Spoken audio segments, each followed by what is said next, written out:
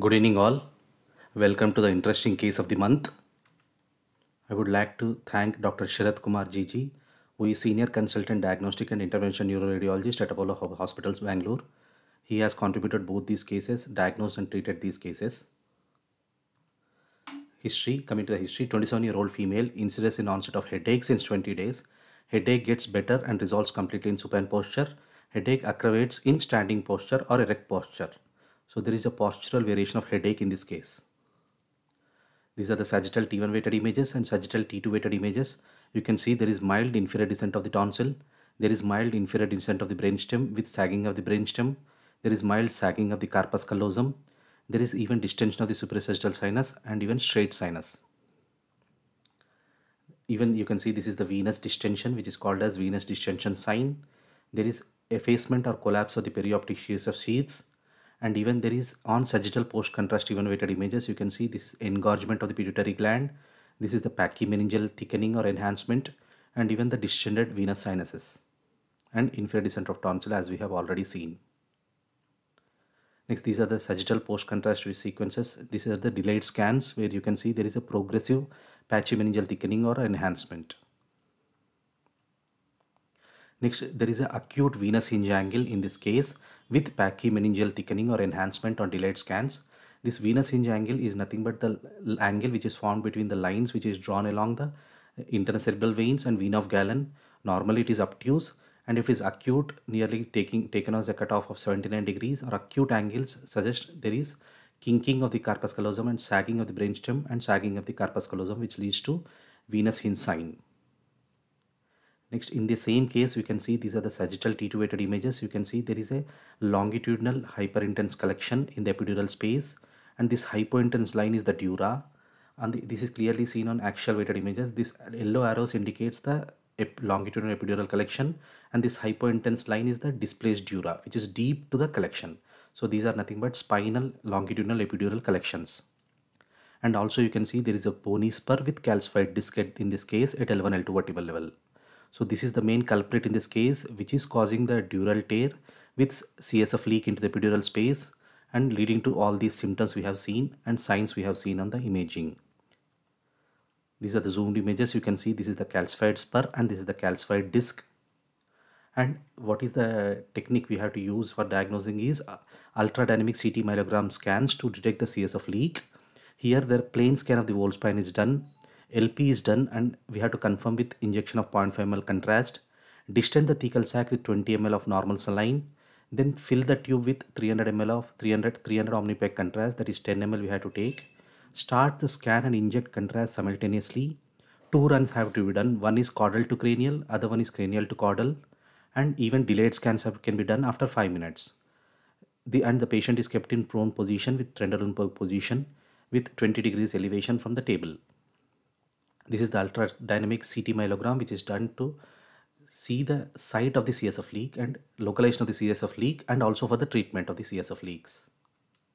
So in the same case, ultrafast CT dynamic myelogram, you can see this is the bony spur and the calcified disc which is causing the dural tear with CSF seen in the epidural space.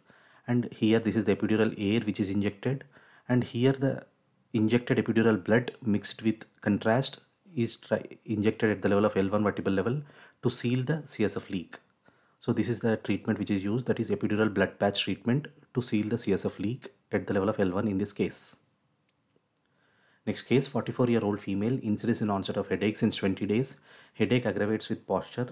You can see there are subdural collections, bilateral subdural collections along bilateral cerebral convex Ts, which are variable signal intensity. Here these are the subdural collections. And also you can see there is a spinal longitudinal epidural collection in this case, and this hypointense line is the displaced dura, which is deep to the collection. So there are bilateral subdural collections and even spinal longitudinal epidural collection in this case. So this is the spinal longitudinal epidural collection. These are the subdural collections or hygromas. So SLEC is positive in this case. Next, there is venous distension sign is also positive. And even there is pachymeningeal enhancement, and in the delayed scans there is progressive pachymeningeal enhancement or thickening in this case. Next, ultrafast CT dynamic myelogram was performed, and the leak was identified at the level of C6, C7 level and also treated with epidural blood patch. So what is this spontaneous intracranial hypertension which occurs due to CSF leaks? This is mostly underdiagnosed entity. Mostly leak is spinal, but the manifestations are in brain. Neuroradiologist and interventional radiologist plays a key role in the management of this case. Clinical manifestations are nothing but orthostatic headache, which is the most common symptom which is presented in these cases. So there are 4 types of leaks. Type 1 leak is due to this ventral, that is calcified spurs or calcified discs, which are causing the tear in the dura with leak of the CSF into the epidural space. Type 2 leaks are nothing but the proximal nerve root tear in at the level of proximal nerve root with leak of the CSF into the epidural space. Type 3 is nothing but there will be CSF venous fistula, that is fistula is formed between the epidural venous plexus and the CSF, and there will be leaked CSF around the venous plexus or formation of pseudomeningocele. Type 4 is tear at the level of distal nerve root with leak of the CSF into the epidural space. So these are the 4 types of leaks: type 1, type 2, type 3, type 4 CSF leaks, which are nothing but seen in spontaneous intracranial hypertension. So what are the qualitative signs and quantitative signs we can see in this case are, these type of cases are subdural effusions or subdural hematomas, engorgement or enlargement of the pituitary, engorgement of the venous structures as we have seen, that is venous distension sign, even prominence of intercavernous sinus sign, pachymeningeal enhancement or thickening, which is the most common finding as we have seen in delayed scans, sagging of the brainstem and corpus callosum, tonsillar ectopia or descent, decreased fluid or effaced CSF around the optic nerve sheath, and diffuse cerebral edema. So you can remember the mnemonic as SEEPS down. So CSF seeps down, the tonsil seeps downwards. So you can remember as SEEPS down. So these are the mnemonic. You can easily remember all the qualitative signs in spontaneous intracranial hypertension. These are the quantitative signs. Next, what is the important hypothesis we can remember for all these features? That subdural effusions or engorgement of the pituitary or engorgement of the venous structures, pachymeningeal enhancement, we can remember by Monro kellie hypothesis. This Monro kellie hypothesis is our brain is a rigid structure which contains lots of 3 or 4 components, and the volume of these 3 components remains nearly constant in a state of dynamic equilibrium. So the brain contains normally 1700 ml, which is composed of brain tissue as 1400 ml, CSF as 150 ml, and blood is 150 ml. So any decrease in one component should be compensated by increase in the other. That is the cause for this features in spontaneous intracranial hypertension. Because of the decrease in the CSF, it has to be compensated by increase in the blood. So that leads to the signs of venous distension, pachymeningeal enhancement due to epidural venous plexus enlargement, and even subdural hygromas. So these try to compensate the CSF leak. And also this Monro kellie hypothesis can be seen in sulcal effacement in brain edema, brain shift in intracranial hypertension too. So in people with spontaneous intracranial hypertension, the zero pressure point moves downwards, leading to negative intracranial pressure in the brain, which leads to expulsion of the CSF in upright posture with possible venous dilatation, causing this orthostatic headache. So zero pressure point is shifted downwards in SIH, which is the cause of orthostatic headache. Next, all the features we have already seen. This is the venous distension sign. This is the pachymeningeal enhancement or thickening. Sometimes superficial siderosis can be seen. There is enlargement of the sella. There is prominence of the intercavernous sinus, even effacement of the suprasellar cistern, and even subdural collections. What is this Bern score? We will see in the next slide.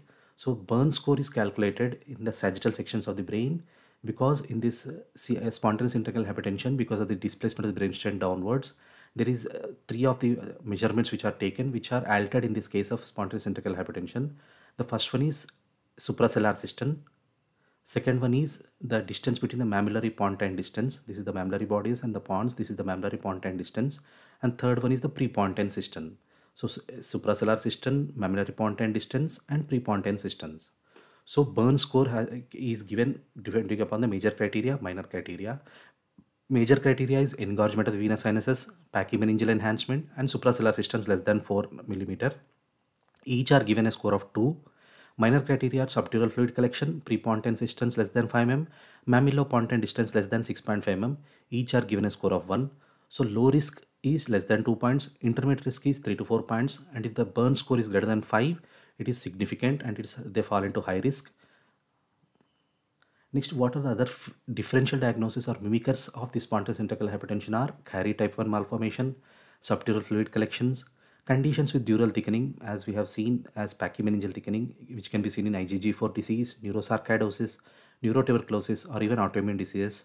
Sometimes POTS, that is postural orthostatic tachycardia syndrome, orthostatic hypotension, cervicogenic headache, or vestibular migraine. You can see these are the differentiating features. You can pause the slide and see all those differentiating features. Sometimes there will be other coexisting conditions with spontaneous intracranial hypertension. They are cerebral venous thrombosis, which is due to stasis leading to thrombosis, frontotemporal dementia, which is due to obstructive venous flow and swelling of the diencephalon, which may lead to behavioral changes, pituitary enlargement or apoplexy, which is due to congestion of the hypophyseal veins. POTS can be also coexistent. Superficial siderosis, which is due to venous traction in skull base causing microhemorrhages, which leads to superficial siderosis. Next, dynamic digital subtraction myelography and cetomyelography in prone position should be done for type 1 leaks, and in lateral decubitus position for type 2 and type 3 leaks, as we have already seen. Then if the clinical signs and symptoms are suspicious of spontaneous intracranial hypertension, go for a trial conservative therapy for bed rest and hydration. Then if there is no response, then go for the MRI. If MRI shows the features of intracranial hypertension as quantitative signs and qualitative signs with high Bern score, then if it is yes, then definitely go for a epidural blood patch and fibrin patch. And if there is response in 72 hours, this is definitely a case of spontaneous intracranial hypertension and no further imaging is required. And if there is no response in 72 hours, then go for a CT myelography with open pressure and later go for a surgical consultation with surgical repair. If there are signs of intracranial hypertension on MRI or not there on MRI, and then go for CT myelography with opening pressure, and there is visualization of extrathecal CSF, then definitely go for this treatment line. And if it is not there, then definitely consider alternative diagnosis and even nuclear scintigraphy. Next, what are all the other treatments we can consider for these CSF leaks are one or more autologous epidural blood patches, as we have seen in this case, will treat 30 to 70% of spontaneous intracranial hypotension patients with marked improvement. And if the epidural patches are not showing improvement, then minimally invasive surgical closure of the tears of type 1 and type 2 leaks, or where the tears around the nerve roots can be considered. And CSF venous fistulas can be treated with surgical ligation of the nerve root, with fibrin glue injections into the neural foramina, or with liquid embolic agents like onyx into the radicular veins. So these are all the treatment options for CSF leaks. So remember, this one of the cause of spontaneous intracranial hypotension, which is mostly underdiagnosed. So as one of the cause of orthostatic hypotension, orthostatic headache cases, chronic orthostatic headache cases, spontaneous intracranial hypertension should be considered. These are all the references. Thank you all.